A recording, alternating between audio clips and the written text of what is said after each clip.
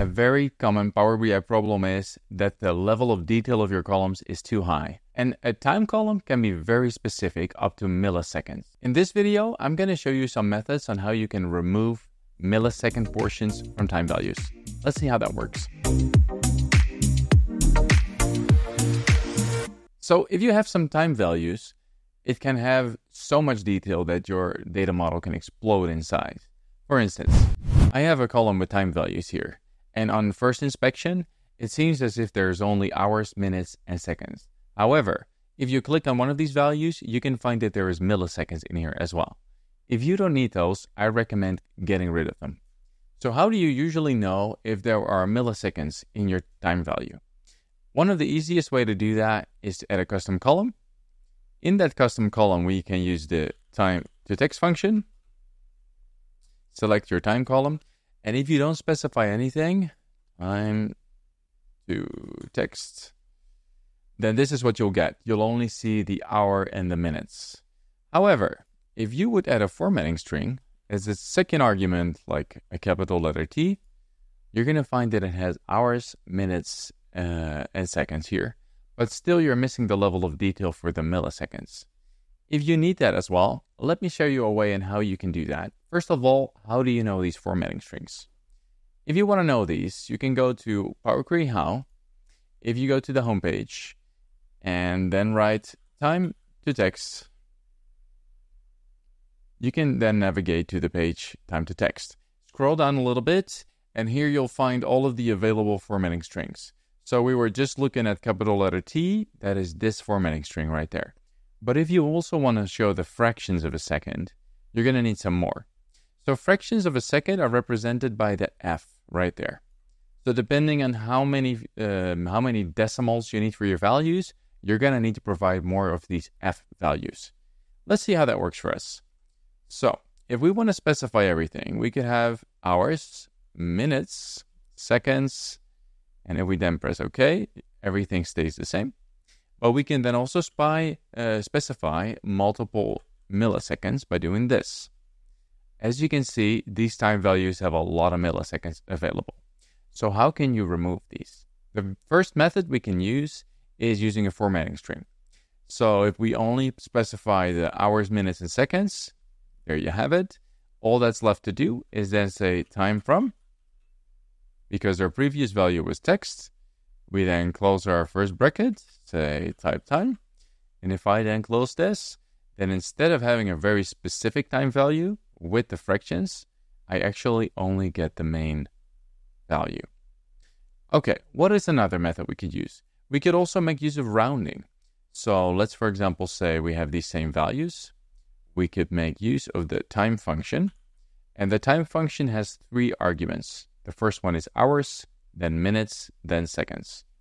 So if you want to specify how many hours we have, we can write time hour, specify the time column, close our bracket. Second argument would be time.minutes. We specify the time column. Here we go. Now here's the last one.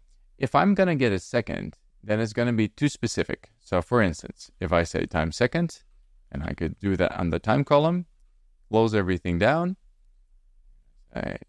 rounded time, we could see what that does.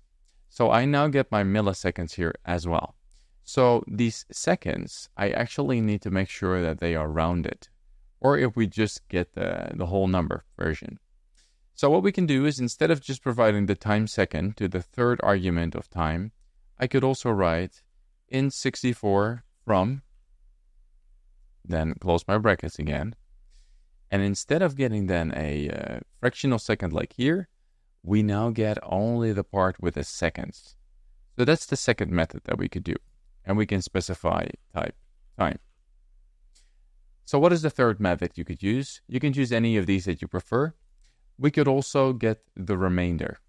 So the remainder, the fractional part, we can also use the duration function for this. For instance, if I would say I have time seconds from my time value, I would normally only get this part right there. Now, instead of extracting only the seconds portion, I could also remove the fractional portion. And I can do that as follows. So since I have a value here, I could now use the number mod function. And the number mod function allows you to divide the value you give it by a certain value, and it will give you back the remainder that it cannot divide it by. So if I would divide this by 1, close my brackets, I would divide 15.018 by 1. That would be 15.0018, so it will remove the 15 portion, as you can see here. Now that's great, because we can use this value in the duration function. How does that work? So, I can then say, duration, I only want to remove the milliseconds, so I have duration asks for days first, 0 days, 0 hours, 0 minutes, but that last part that we just calculated could be the millisecond duration. So if I provide that as the fourth argument of duration, I'm going to get this duration value. Now, the only thing that is left to do is to take our time value, so we take time, and we subtract the duration with only the milliseconds. Here we go. And as you can see, that's how we can just simply remove our milliseconds and make sure that the column that we have is much smaller. And in principle, those are 3 important techniques to remove the milliseconds portion. This is complex if you don't know any of the M language details. However, if you want to learn a bit more of this, we have an excellent book on the M language, The Definitive Guide to Power Query M.